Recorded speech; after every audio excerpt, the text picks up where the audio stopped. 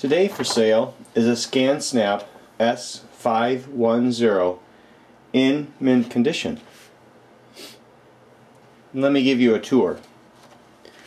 This has a flap that comes up like that. This becomes your document feeder. You notice you can change the size of the document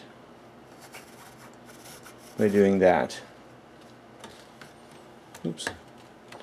And if you would like to just leave this tray up, you can, and when you send paper through it, it will come through the machine here and it will come out on the bottom.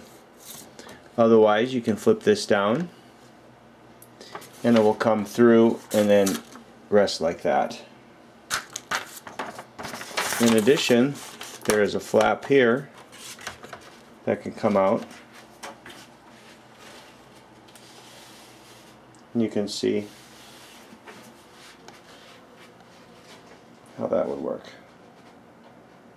So depending on your scan needs and how you like it, you can set it up to work for you in the way you like. Now, if you need to get inside the machine, let me show you how to do that. There is a silver button right here. You pull it up and towards you and then just bring this forward. And now you can get into the machine. And you can see how that looks. You can see one of the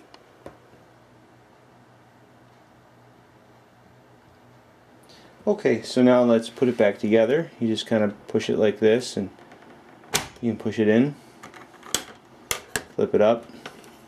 This is how it is stored on your desk.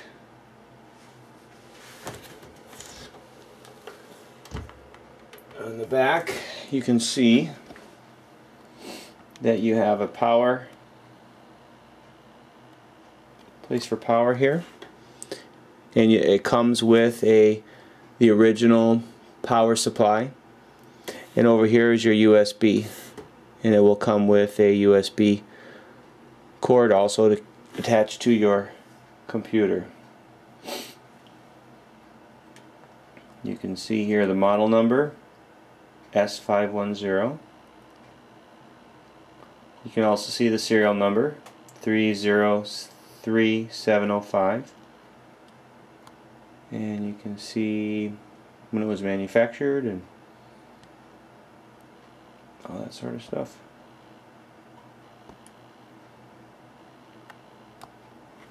Alright, now let's show you what happens when you are actually going to use the Scansnap and how it works.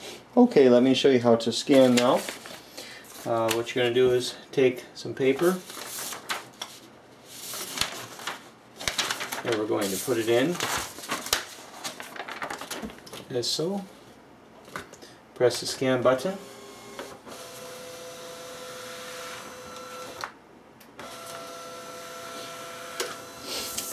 Now let's say I want to continue scanning.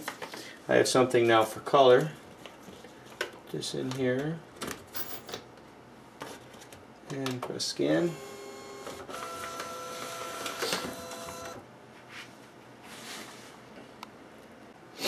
After you do that, you're going to come here and you're going to say finish scanning and scan to folder or scan to email or scan to print.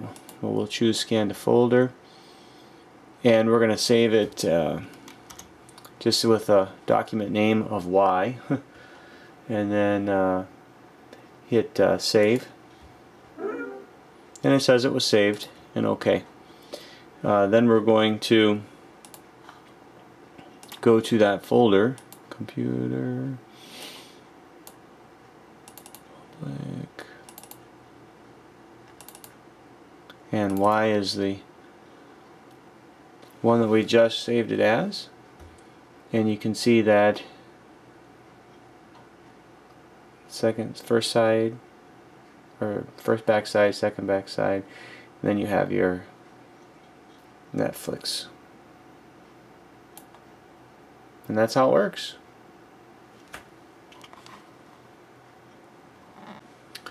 Down here in the far right, corner you have this little S. That's the Scansnap Manager program, and you can change some settings by right clicking it, or you can double click it and you can choose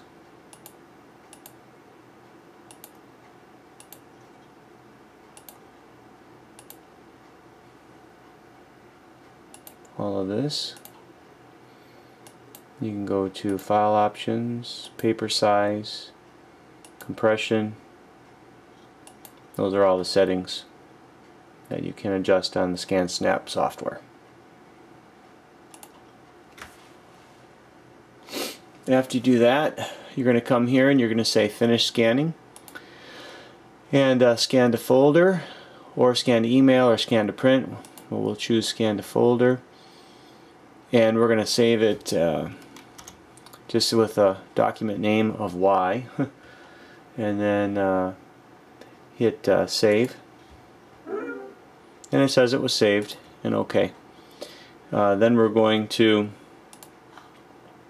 go to that folder, computer, public, and Y is the one that we just saved it as, and you can see that first side, or first back side, second back side, and then you have your Netflix. And that's how it works. Okay, it's going to come with the Scansnap original CD-ROM. This is good for Windows XP and Windows Vista. And then if you want to use it on Windows 7, it works great. You need to load this driver that's on here first, and then it's called the Scansnap Manager. And then after that, I have also the disk downloaded. You can get this free also on the Fujitsu website, but I will send this also and install these drivers to update the original drivers, and then it works great on Windows 7.